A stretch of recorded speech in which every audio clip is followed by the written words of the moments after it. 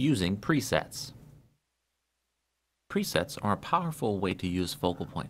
It allows you to save all of your settings, including focus bugs and their relative size and shape, into a preset that can be applied quickly. You can apply it here inside of FocalPoint, but you can also apply it from the On-One menu or the On-One panel inside of Photoshop, or inside of workflow applications like Adobe Photoshop Lightroom or Apple's Aperture.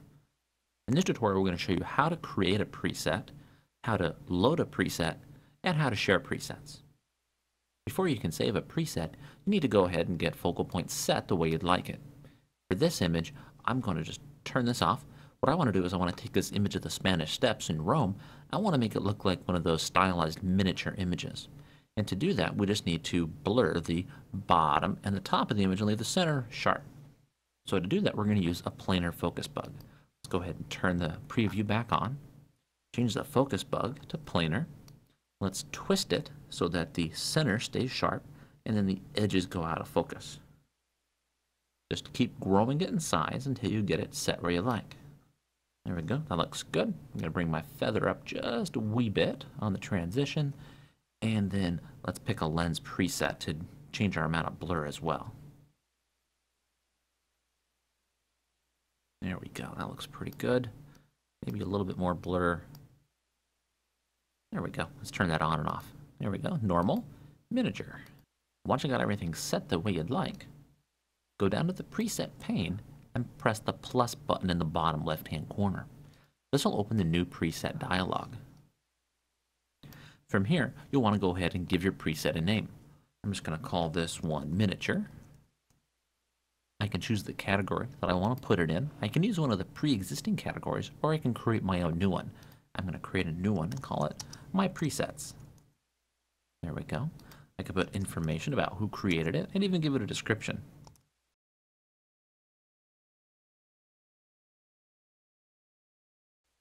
When you're done, click the Create button to save your preset.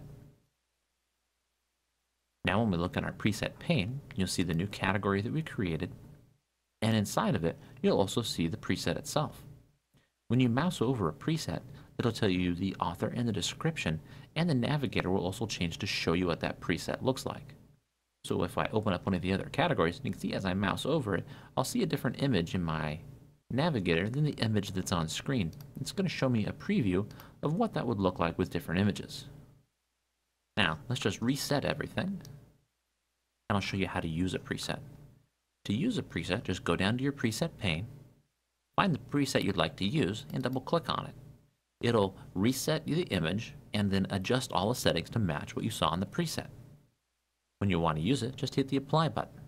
If you want to edit a preset, go ahead and right-click on it and select Edit. It'll allow you to change the category that it lives in, as well as its name and its creator and its description. Like I just noticed, I spelled miniature wrong, so let's go ahead and change the name.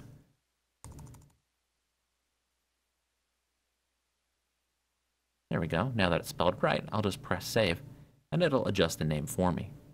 If I want to remove a preset, just press the minus symbol to remove a preset. You can also share your presets online with other users of FocalPoint by going to the On-One Exchange. To share a preset, the easiest thing to do is to go up to your File menu and select Show Presets folder. This will give you a Finder window that will show you where your presets live.